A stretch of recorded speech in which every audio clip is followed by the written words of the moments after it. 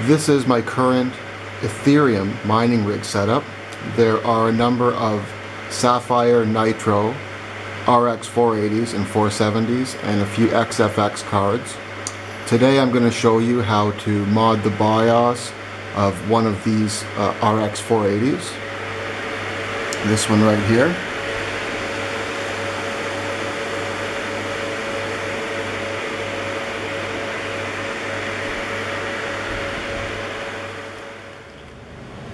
This is the 480 that we're going to modify, and there is a little switch right underneath the LED button, right down there, right there. And you want to make sure that switch is on this side.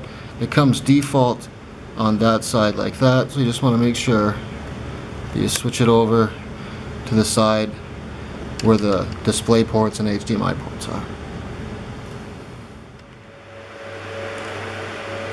So once you've got your BIOS switched, you can unplug any other or take out any other GPUs from your rig. You can leave them in, but I would recommend flashing one card at a time for safety purposes.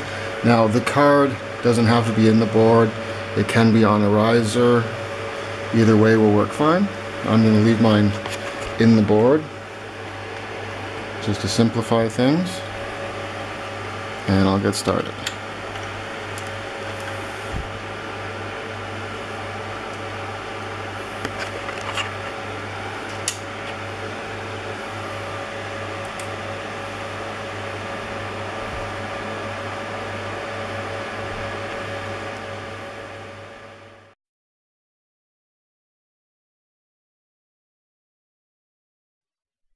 Here we can see that the stock Ethereum hashing rate is about 24.6, 24.5 mega hash per second.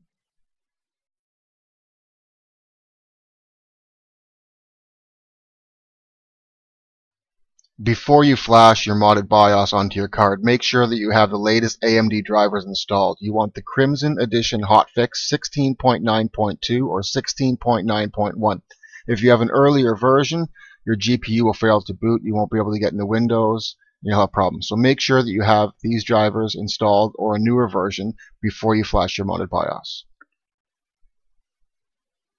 There are two ways to back up your BIOS that I know of. You can use GPUZ or AtiWinFlash.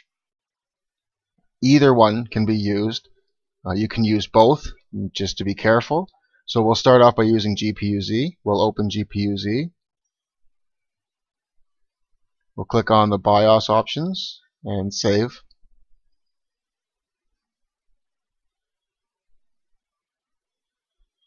We'll type in a name for the original BIOS, something which you will remember what file is for what card. If you have multiple cards, something that you'll remember is the original ROM, not the modded ROM. Click Save after you've done that. Click OK and close GPUZ. That's backed up. Now we can go ahead and back it up with AtiWinFlash. Again, you can use one of these. You don't have to use both of them.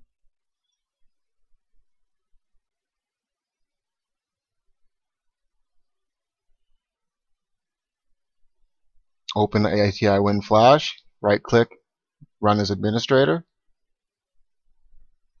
Once it's open, click on the Save button. Again, find your destination folder, type in a name that you're going to remember.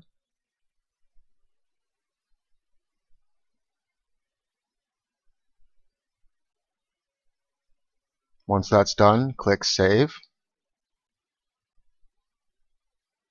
And that's done. You can close AtiWinFlash.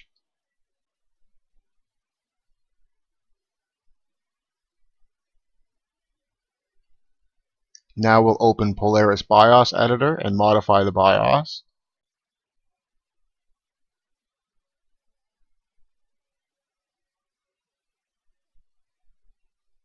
Modifying your BIOS is dangerous and could cause irreversible damage to your GPU. Using a modified BIOS may void your warranty. The author will not be held accountable for your actions, and neither will I.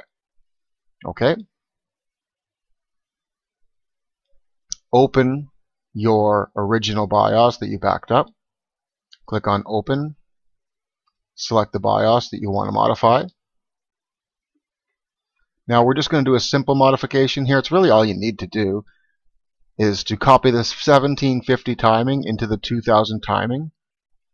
You'll see that they are different. They do have different numbers at the end, even though they both say 777 at the beginning. So copy the 1750 timing, delete the 2000 timing, and paste in the 1750 into the 2000.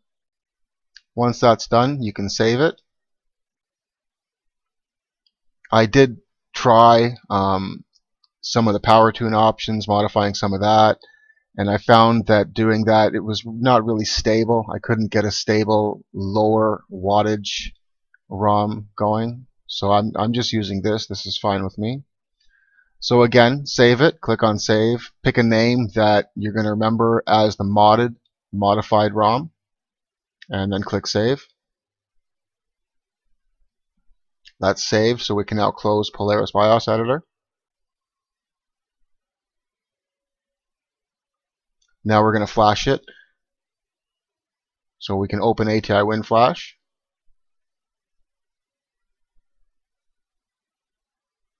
Right click on it, run as administrator again. Now this time we want to click on load image. We want to find that image that we just created, the modified one. Once it's loaded into AtiWinFlash, we can click on program, and that will flash the BIOS to your card. You may or you may not see flashing a loading screen while it's going on. It may get stuck behind the window. Sometimes it does for me, sometimes I see it. So when you're ready, just click on program and be patient while it's flashing your card. It will let you know when it's done. It'll tell you it's successful. There, okay. Now you can choose to restart or shut down yourself. And here we are back into Windows, and you can see the modified ROM is now hashing at 27, 27.8, 27.9. I'm using a viewer here to view my desktop, so it sometimes goes 0.1 or 0.2 slower than it would without the viewer. So you'll probably see 28 mega hash per second on average. I'm seeing almost 28.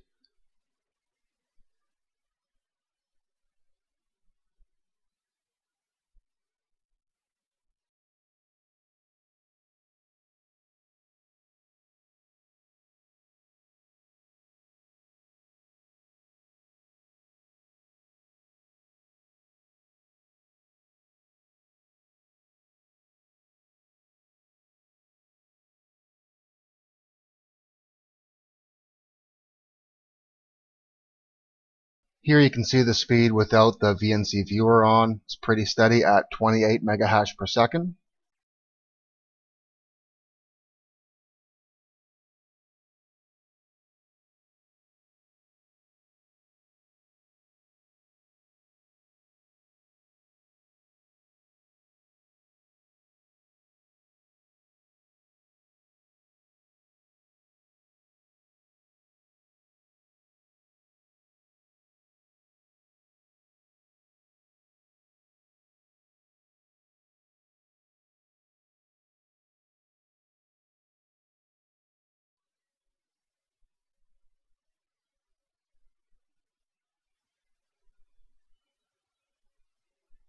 Now if we want to make this go faster, we can open Radeon Settings, go to Gaming, Global Settings, Global Wattman, and we're just going to up the memory. I like to up it to 2200.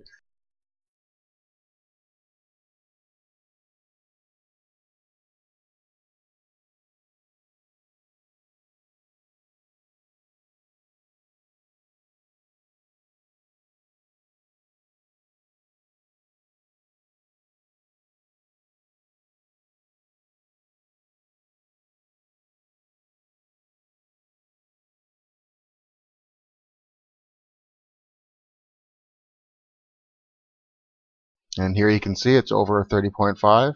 On average, it'll usually get around 30.7 if I'm not using the viewer.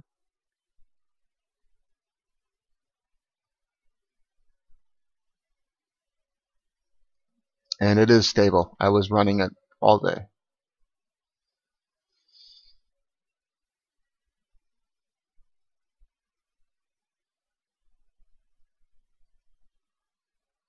Here you can see without the viewer, just started up, so it'll kind of stabilize at 30.7.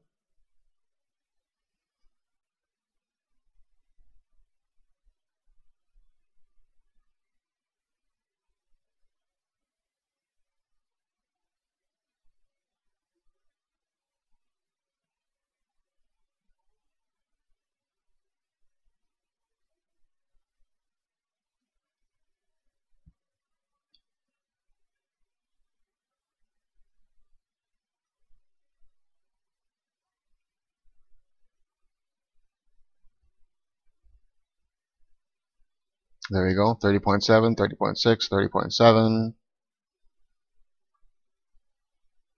Now if I just leave it running, it'll generally stay around 30.7. So that's pretty good, between 30.5 and 31. I'm pretty happy with that.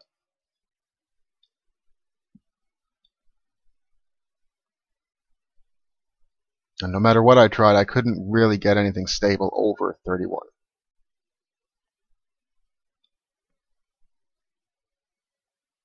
And when I tried a low wattage modification, I found that the core clock was still changing a little bit. It wasn't 100% stable. So I prefer just to leave it like this, have it run stable,